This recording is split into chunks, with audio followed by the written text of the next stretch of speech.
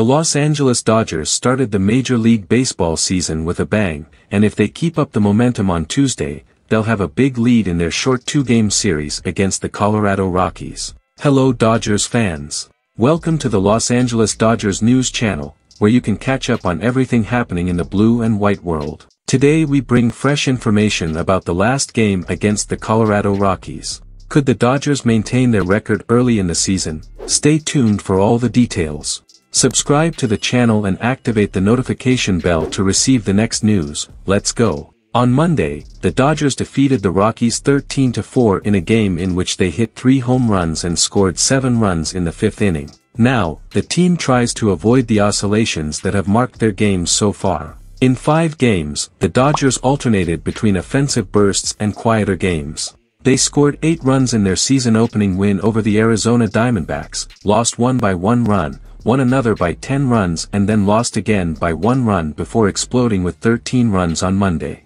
On the Rockies side, right-hander German Marquez, 1-0, 3.00 ERA, will try to catch the Dodgers on a down day. He made a great first start, clinching the victory over the San Diego Padres without giving up a single walk. Hey Dodgers fans, leave a like for Dodgers news. Moving on. Marquez has a good record against the Dodgers, with a 3.58 ERA in 16 career starts against the team. Additionally, in 8 career starts at Dodger Stadium, he has a 2.49 ERA and an opponent's batting average of. However, the Dodgers have been strong offensively and Marquez's job will be to avoid big innings like the one the team had on Monday. The Dodgers managed 7 runs with just 2 outs in the 5th inning of that game. On the Dodgers side, Julio Urias, 1-0, 3.00 ERA, will take over the mound on Tuesday. He gave up just 2 runs in 6 innings in a win over the Arizona Diamondbacks last week. In his career against the Rockies,